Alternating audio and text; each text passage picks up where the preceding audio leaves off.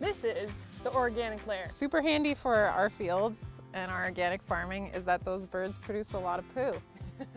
So chicken manure is really great. So today, I actually have a friend that's going to join me on my hike. I am a hiker. I also volunteer for Catfish Creek.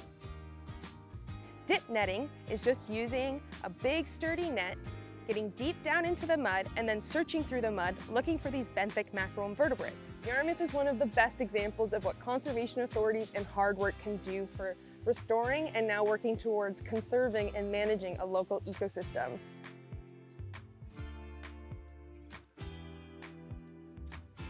Hi everyone, my name's Ranger M, and I work at Catfish Creek Conservation Authority. I'm the community outreach technician, and that means I do a lot of this, chatting about all things nature and conservation with kids, adults, teachers, everyone. I love to knowledge share, and that's just what I'm going to do with you. So come on, let's go learn with Ranger M.